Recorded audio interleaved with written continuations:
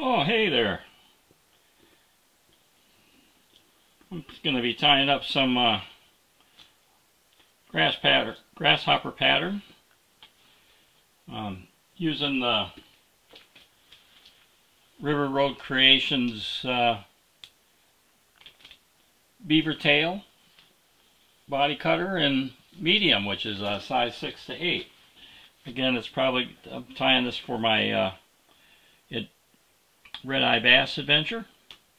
Let me do one more here, and we will we'll talk about what we're doing here, and then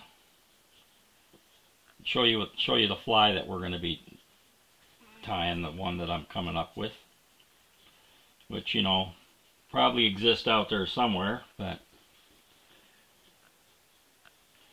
I always like to tie for my box at least 5 flies. And this is a great little tool here from River Road Creations that instead of wearing out your arm and that cutting through in there. All right, well, why don't we go ahead and we put this away, and we'll show you a fly, and we'll get tying. Well, this here's that grasshopper that I was just cutting the bodies out of using a beaver tail. We already explained all that from River Road Creations, a little stamp and then the press to help do that. And then I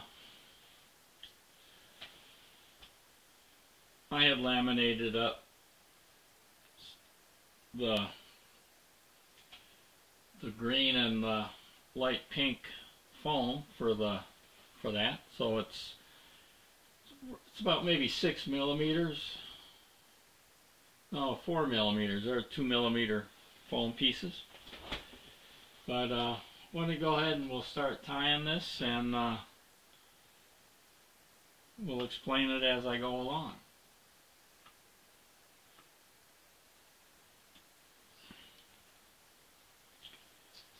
I'm using a dry fly hook, a TMC 5212 in a size 6.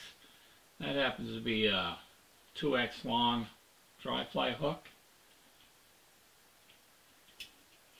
And what we'll do is put a hook in there, get going. I'll need to debarb my hook. I don't need to, but I like to do that. I don't use my vise and my jaws, but you can if you want.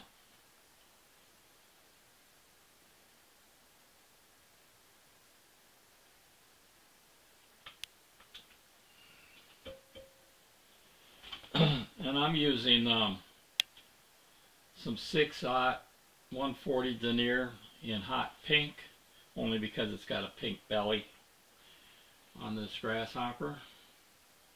And I'm just going to start it right up behind the eye and work my thread back to where the barb of the hook used to be. And again, I'm tying this for my red-eye bass series.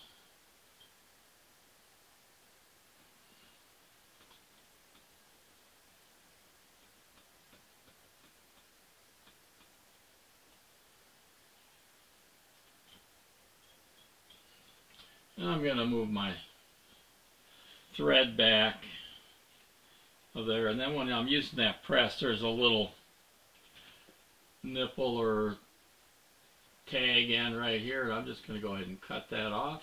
You could use it maybe to tie in to secure the head down, but I'm going to let my head rise up.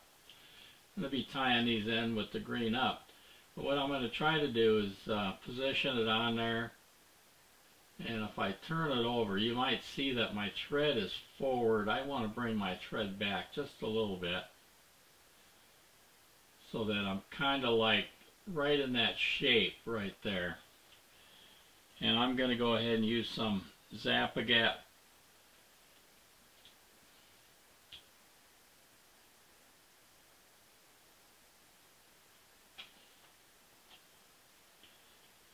to get it started.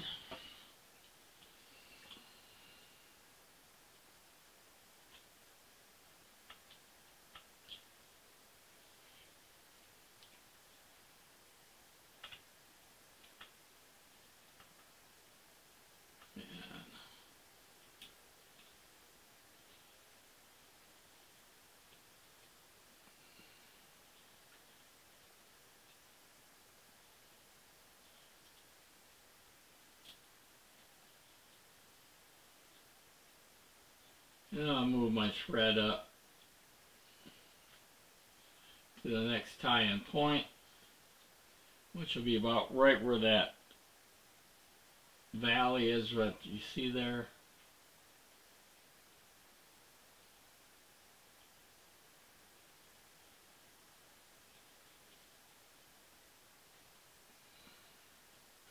Looks pretty good right there. I'll put a little bit more Zap-A-Gap on that.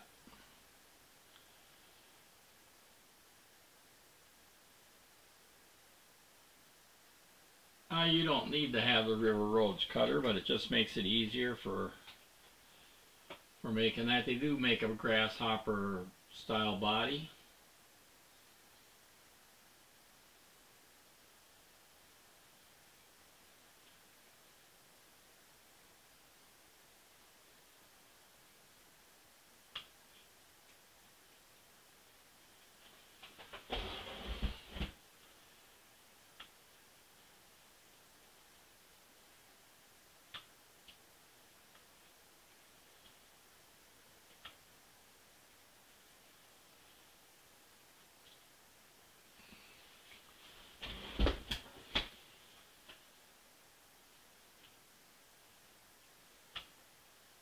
In there. And that little raised head will also work like if I wanted to jerk it like a little popper on there. Next I'm going to take is some round rubber legs, and I'm going to start on the legs. I'm going to use 2 of them, but I'm going to keep them together, you know, so there's like 2 right there.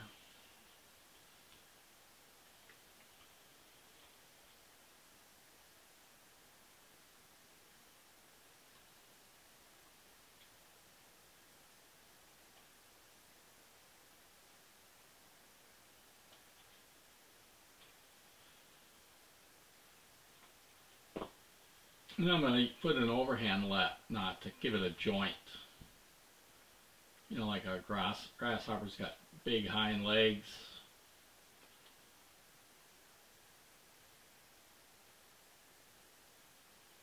And I'll tug on it.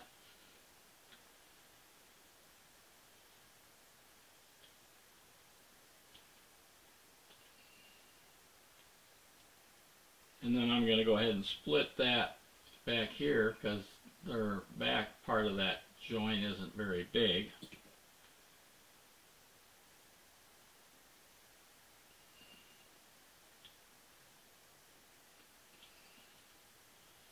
And I'm going to cut that top one off.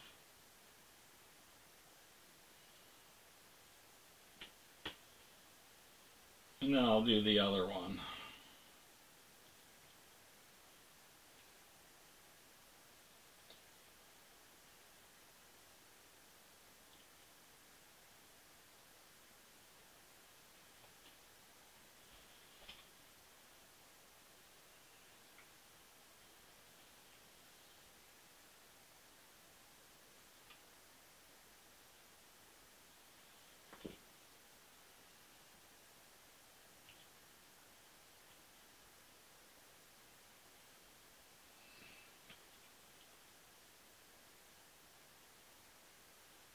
And trim that one off. And I'm going to want this leg just to go past that tail section right there.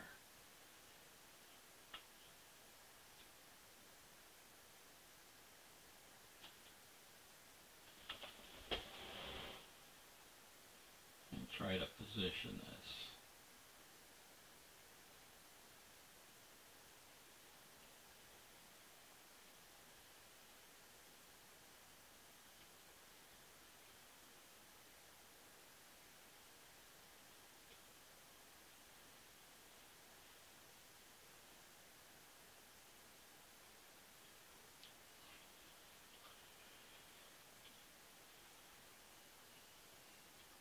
I'm going to position this one about in the same spot.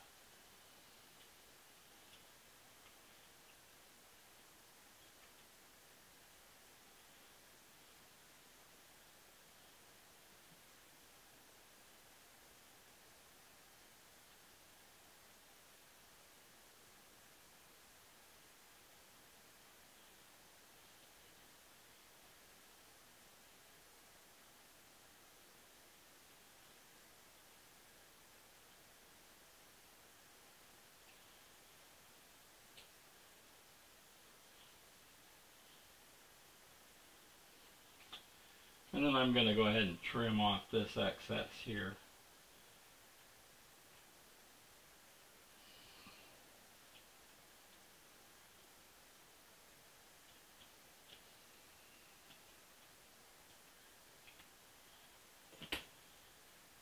And we'll super glue that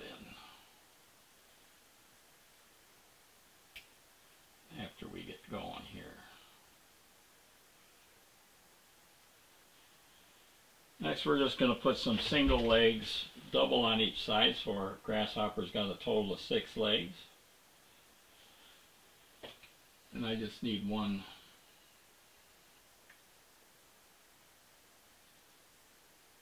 little strand. I'll get another one for the other side.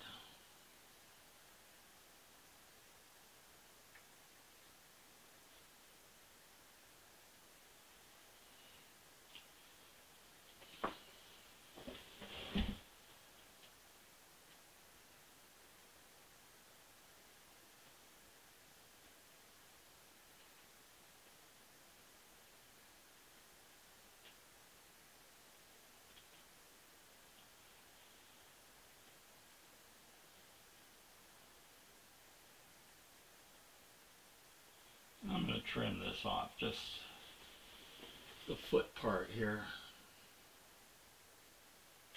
Something that just looks right because it seems to be getting in my way.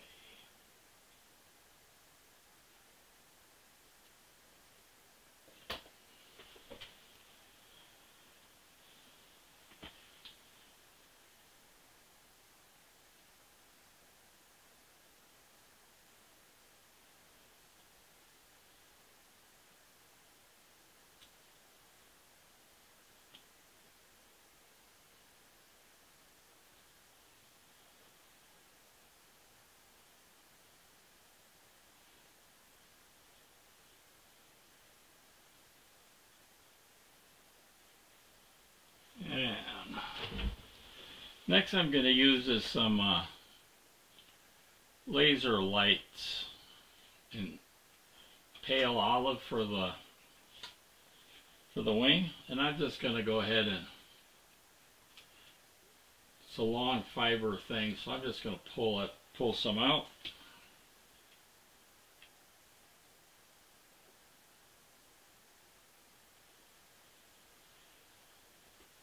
And kind of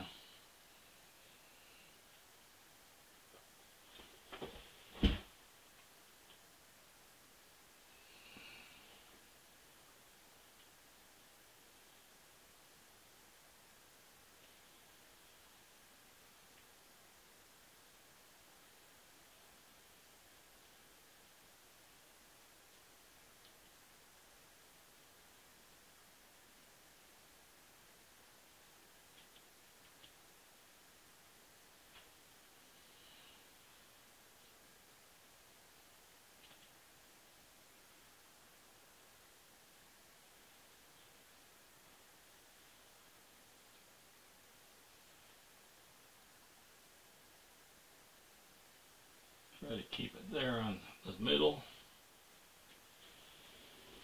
And then this wing, I'm just going to cut it off just past the tail section there. I'm going to apply a little bit of Zap-A-Gap right here.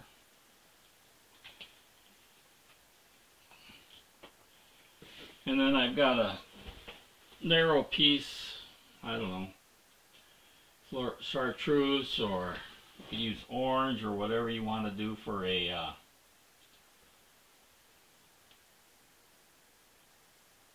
sight indicator on it.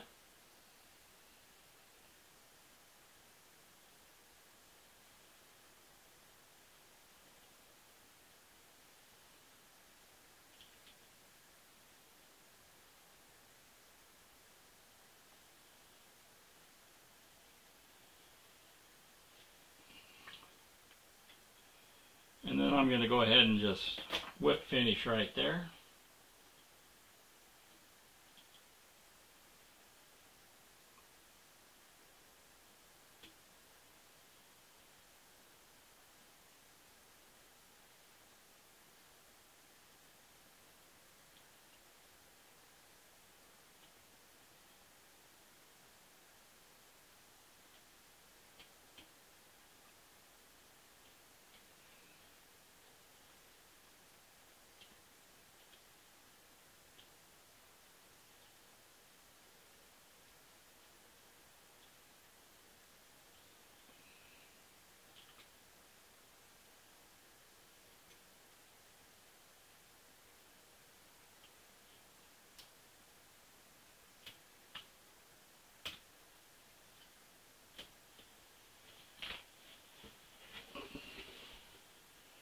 And we'll trim that off.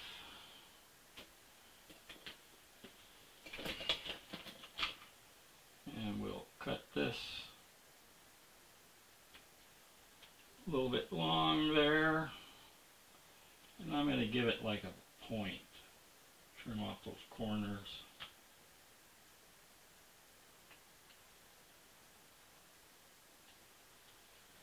So it's kind of got a point.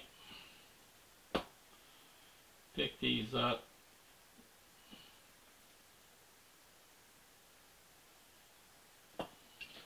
So that they're about the same length.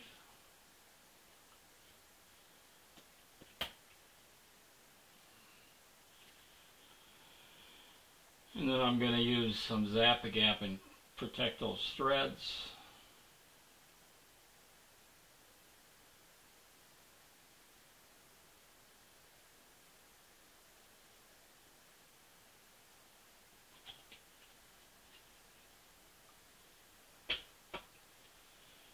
Try maybe to pull these back a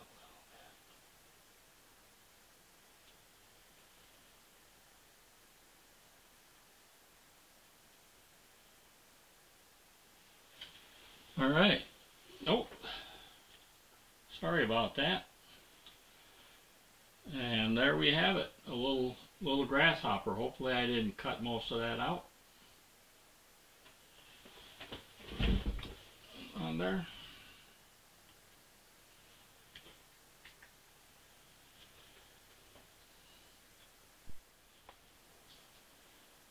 All right. Hopefully you tie up some of these pretty simple pattern. You know, I didn't invent it. There's probably 100 different things out there that are a foam grasshopper that you could use. But anyway, give it a try. You might be surprised how well it works.